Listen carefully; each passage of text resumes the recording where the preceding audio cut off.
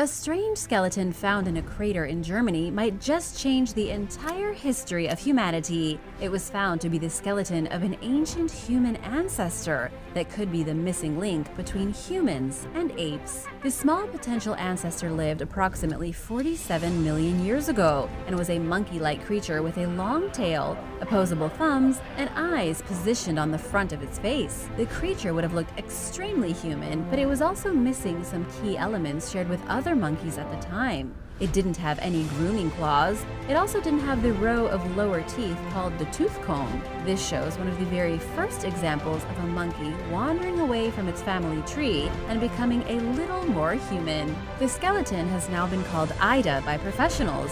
If scientists could just find more fossilized examples of other animals like Ida, we may finally be able to reveal the full story of human evolution and change history forever.